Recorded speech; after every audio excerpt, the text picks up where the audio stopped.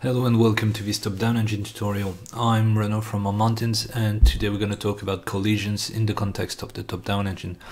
So the engine's top-down controllers, whether we're talking about the 2D or 3D versions, are built on Unity's foundations. The 2D one will pilot a rigid body 2D, while the 3D version pilots a character controller. So for collisions, you'll need colliders set on your characters and also obstacles, ground, etc. So let's take a look at character to start with. Let's grab the suspenders guy over there, and we see it has two colliders. One is a capsule collider, the other one is a character controller. So the capsule collider is this one, the one that's blinking. The character controller is the other one. The capsule controller is set to is trigger, and it's going to be used to detect trigger collisions. The other one, the character controller, is used to push elements, push blocks, push doors. It's used as a physics solid interaction detection, and that's the one we are actually going to be moving. And notice that the layer here is set on player, and that's really important because that's gonna play a good role in how we detect collisions. So the idea is pretty much the same for 2D. Let's open our Koala dungeon scene, for example, and switch to 2D, and let's drag our Koala character inside the scene. So the Koala character doesn't have a character controller, of course. It only has a rigid body 2D and a box collider 2D. See, notice that it's also set on the player layer, and our box collider 2D, we want to make sure that it's not a trigger. And yeah, that's apart from that, both look pretty much the same.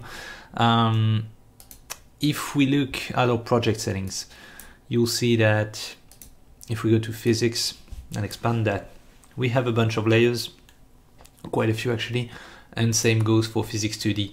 You'll see that most of them are unchecked, which means that, for example, moving platforms don't interact physically with water, or they don't interact with no pathfinding. And the engine really relies on these layers to identify certain objects, walls, agents, and these layers are metadata that you can associate to your game objects. And then you can use these to cast rays on certain layers only, using layer masks, which are a selection of layers. And it's really important to make a difference, especially in 2D, between layers and sorting layers. They're not the same thing. The layer really means physics interactions, while the sorting layer is really for sprite renders and how things are displayed on screen. So don't confuse these two. We are talking about layers. We have a bunch of layers that are more important than others. Ground, for example, whether you are in 2D or 3D, this marks the colliders that will be considered as ground, walkable surfaces by your characters. Then we have obstacles. As the name implies, it's colliders that will stop your character from walking, running, etc. And they will also stop your bullets as well. Then we have moving platforms over there. While moving platforms are regular walkable surfaces, they will have the same properties. They are indeed moving, so we need a separate layer for that.